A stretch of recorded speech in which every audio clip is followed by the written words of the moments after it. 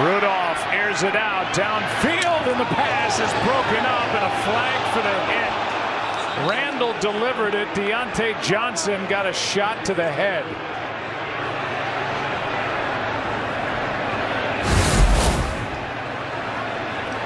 It was good coverage the entire way too. Greedy Williams, and then right there at the very end of that play. Oh, that's that's not good. Demarius Randall with the helmet to helmet, and Diontae Johnson, we've seen him down a couple times now tonight. Mike. Personal foul, unnecessary roughness, defense, number 23, hit on a defenseless receiver. 15 yards from the previous spot, automatic first down. And he is a defenseless receiver, which means as a defender, you can't hit him in the head or neck area with your helmet, shoulder, forearm. Could be conversation after this that goes on to New York as to whether it could be an ejection. Doesn't seem to me to stand out to be that, but I'm sure there's probably a little bit of discussion.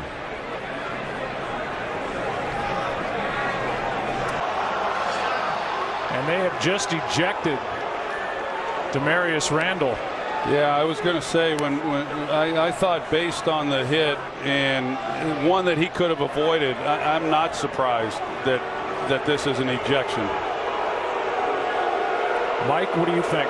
Well, I mean, it certainly qualifies into that consideration because he did lower his head. It wasn't just a shoulder, for example, to the head area, but you know, you don't want to overreact and eject players, but we've seen what happened with some of these helmet hits already, including the one on the kickoff.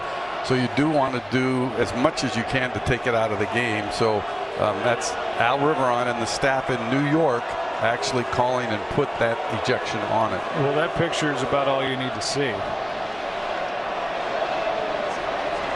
It looks like he's bleeding. Am I seeing that right? Yeah, I don't bleeding see from that, the ear. Yeah, it's coming down the right side of his face. It's just not. Oh, that's not a look that we want to see in our game, and it's tough. And Demarius Randall, it's hard on those defensive backs. I do know that. You come over and it's just, you know, instinct. You're trying to make a play and dislodge a ball and all that. These guys are in a very tough position, but the rule's the rule. Taylor, who started at left guard on Sunday, and man, that's just not pretty watching Diontae Johnson get carted off still with his head hanging down.